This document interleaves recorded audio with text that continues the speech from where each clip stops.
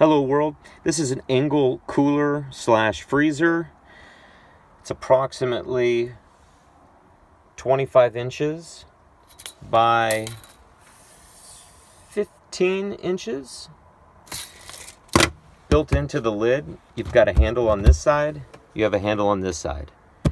If you add these side handles, those work great as well. They screw in here and here. There's another one here, another one back there. They'll carry the weight as well, but you don't have to have them. They'll come in the box. These handles add an extra 2.5 inches. This is 2.5 inches on this side and 2.5 inches on this side. If you want to power the unit, here's your knob. There's no temp control where you actually see numbers, but the knob, I have to say, works really well. You just turn it and you'll get used to what you want over time. There's a little indicator light here as well.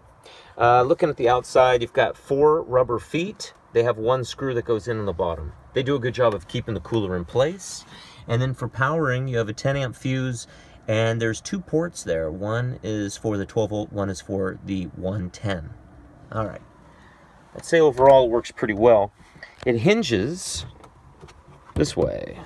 And when you open it, you get a little shelf. This is the 110 power cord that comes with it. I happen to live in North America. I'm in California. This is what we would call an OSHA cord. It's the kind of cord you'd see on a desktop computer. The cord for the 12 volt, this is 10 feet long. I've never undone this, but it looks to be around 6 feet long. The cooler itself, yeah, does a good job. I'd say it does what I expect it to do. It's got a little built-in basket. That's nice. Has a little string up here to keep the lid from going the opposite direction. Let me just tell you about the things that I do not like about this cooler.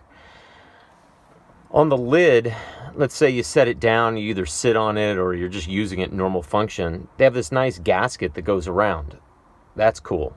But they give you a little rubber foot on one side, but nothing on this side. It doesn't make sense. The lid's the same height. The lid has the same gasket. Everything about it is the same. So not having the feet makes this lid crooked. And I'll show you, for example, when you bring it down, here's the lid on this side is lower than this side.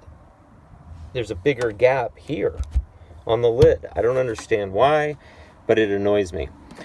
These latches, they're just plastic. So here you are with this nice metal hook,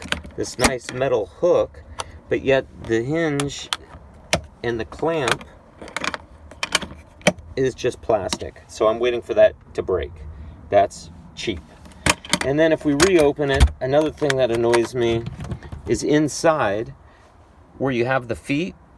They're missing here. Well, what also is missing is you get a stainless screw here and a non-stainless screw here. And this screw lives inside the cooler. So with that screw in the cooler, it's already rusted over. It's very annoying and frustrating. Let's look at the basket while we're inside. Here's a standard bottle of water. Here's a dimension for you.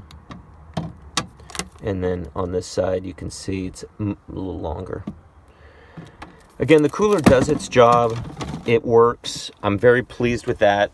It just feels cheap. Cheap from the little sticker on the outside to the missing feet to the rusted screw. I wouldn't buy it again, but then again, this is the first cooler I've ever owned that is run off of 12 volt and 110.